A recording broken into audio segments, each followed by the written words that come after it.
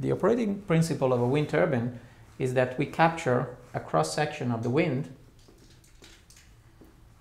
from a rotor with blades, and we convert part of the kinetic energy of the atmosphere into mechanical energy available at the hub that will eventually produce electricity.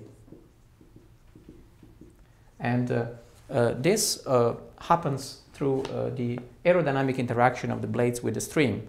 If we look at a cross-section of a blade, it looks like the wing of an aircraft.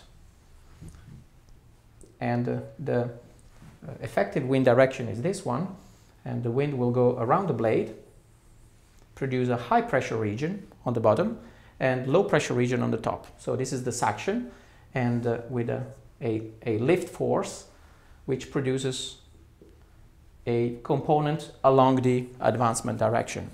Now we should know that the efficiency of wind turbines, of modern wind turbines, is close to the theoretical limit of about 60% predicted by Betz, and therefore we can't expect much improvement on increasing the efficiency of turbines. So where the wind energy is going is to larger and larger devices.